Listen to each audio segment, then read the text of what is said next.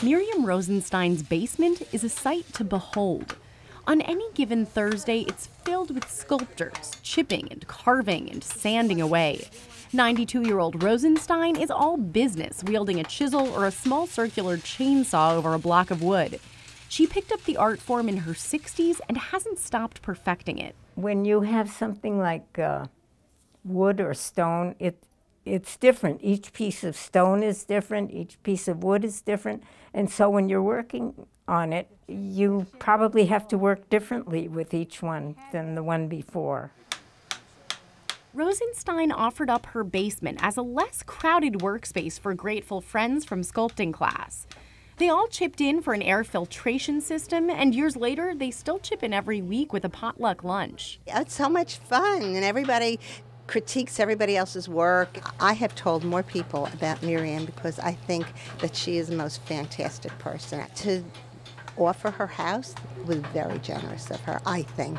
The basement, like the rest of the house, is filled with artwork, much of it Miriam's. She says when word got out that she works with wood, people just began bringing her pieces. Still, it's not an easy medium to mold. Same with stone.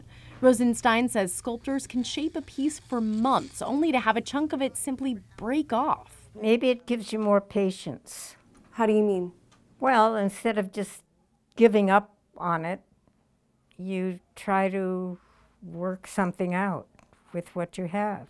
If Rosenstein sounds zen about the process, that's because there may be something therapeutic in it. This is the only thing that I love, that I could just, everything can go away.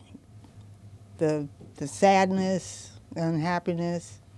When I do this, everything goes away. And I just dwell on the art. Dolores Stewart is in her 80s.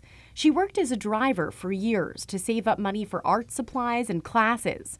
The focus of her work? Happy people. Ever since I was small, I love faces. I love the old people's faces. I love the creases. And I love it when they smile.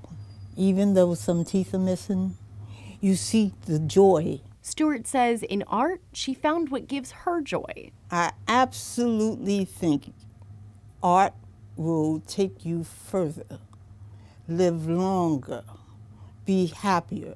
But that has to be your niche. Whatever your bliss might be, Rosenstein says don't let a late start prevent you from giving it a shot. Give it a try. Give it a try. In Maplewood, I'm Maddie Orton, NJTV News.